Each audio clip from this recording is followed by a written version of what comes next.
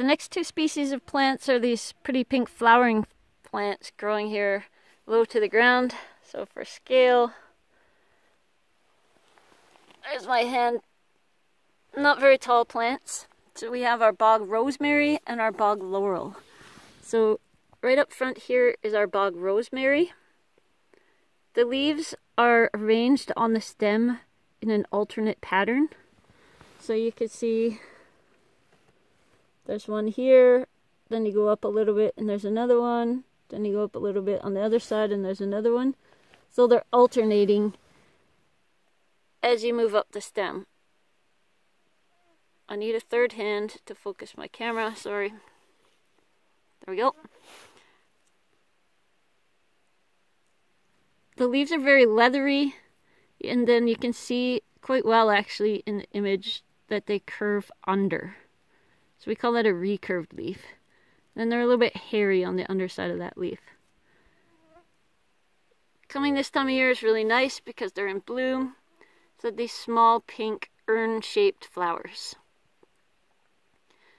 The name is deceiving. We have a herb called rosemary that we enjoy to eat and spice things like potatoes with. Do not spice your potatoes with bog rosemary. It is a poisonous plant.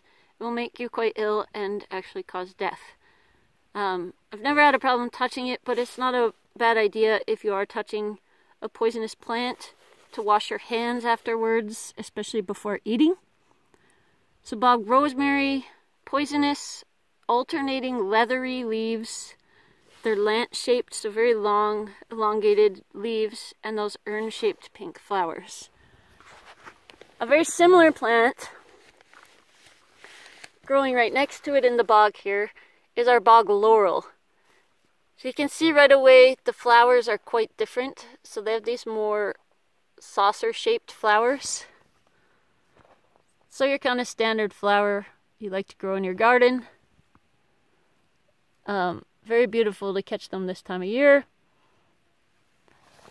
Growing in a big cluster at the top of the plant. Also has these leathery lance-shaped leaves, but you can see the arrangement on the stem is opposite. So the leaves are growing in pairs directly opposite each other on the stem.